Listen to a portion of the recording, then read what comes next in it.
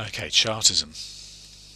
Now, chartism is probably a favourite question, the one I would really like the most, and I would really like a why question. So, why was there pressure, or why did chartism grow?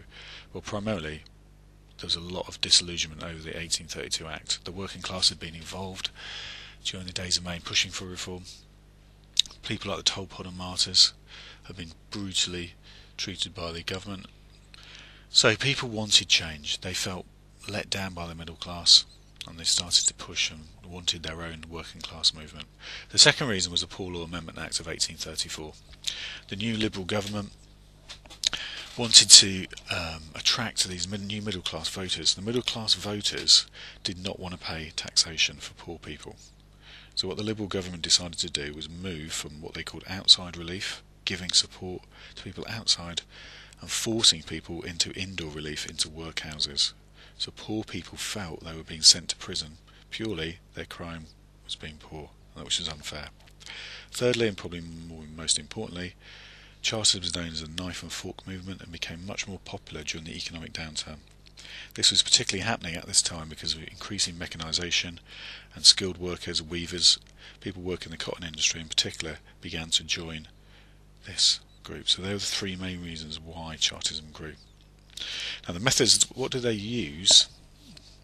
Well, let's look at the leadership first. We had the moral force of William Lovett, and the kind of things he was in favour of was obviously petitions. And there are three petitions: 1839, 1842, 1848. He also believed in educating the working class with his new move, so people could learn to read or write. He established the NCA, which was basically a National Chartist Association, which was to show that the chartism was responsible. On the other hand, the other leader was obviously Fergus O'Connor. He believed in physical. His method was the Northern Star, which incited people. He had mass meetings. They had the Chartist Convention, which was again to show that the Chartists were responsible. Other things that were going on at the time was the Newport Rising. This is when Chartists were arrested and put in the hotel. Chartists attacked it. In a way, that did not help Chartism. It enabled the government to really crack down on Chartism. And again, would be another good question. Why did Chartism fail? Well, I would use the acronym in here, SMELL. So write down SMELL vertically. S stands for, no, in fact, if I go on a slide, the strength of the British state. They used the new police force, they used soldiers, they used the railway to transport troops and police around the country to try and stop trouble before it happened. They used spies as well. Secondly, the M, the members were not united.